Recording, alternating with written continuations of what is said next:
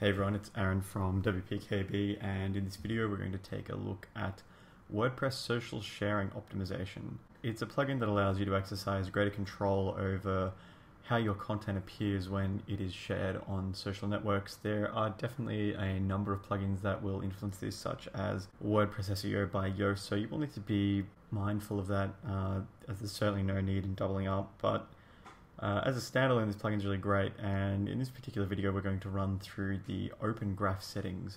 You can see those on my screen now. There are 4 tabs that we need to go through. The first one we can see is called Title and Description.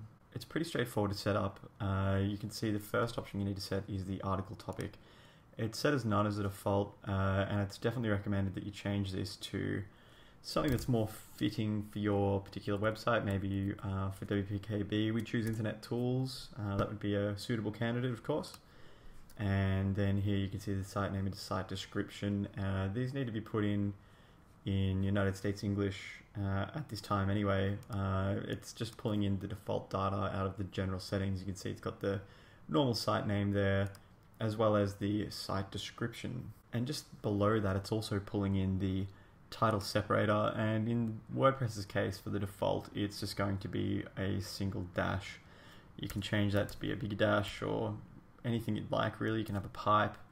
It's really up to you, but using the default is just going to be fine for most people. You can also access hashtags in the description. If you want to do that, you do need to buy the Pro version of this plugin.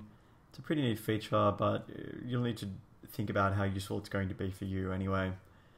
After we've done that, we'll move into the Images tab. The first setting is for how many images to include. 1 is the default, and ultimately that's going to be fine for most people. You should always have at least 1 image in what is shared. It will make it a lot more presentable, and it will make it definitely stand out amongst the crowd that's shared on Facebook and Pinterest and Twitter and so on. You can also define the image dimensions. The default's 800 by 800, and the plugin will automatically crop those as is required. You can also choose some backup here as well by inputting a default image ID. So maybe you've got a default image ID of 3, you could put that there, and it's going to pull those out of the media library.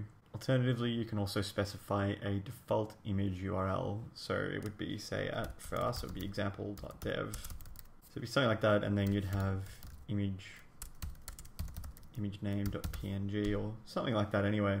Next, we'll jump into the Videos tab. Now, this is only applicable if your particular post or page or whatever it is that you're sharing on social media has a video. As you can see, the default is to simply include 1. And finally, we get to authorship. The only setting we have here with the regular version of this plugin is the article publisher page URL.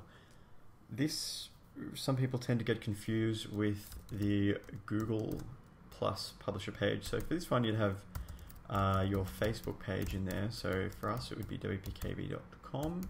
And that's all you need to put in there to make sure that's going to work. So that's how you set up the basics in this plugin. Your general open graph settings to make sure that when content is shared to social media, it is shared in a presentable format that does look nice to all people. If you have any questions about anything we've covered in this video today, by all means, please feel free to ask in the comments. And if you've enjoyed this video, please hit subscribe.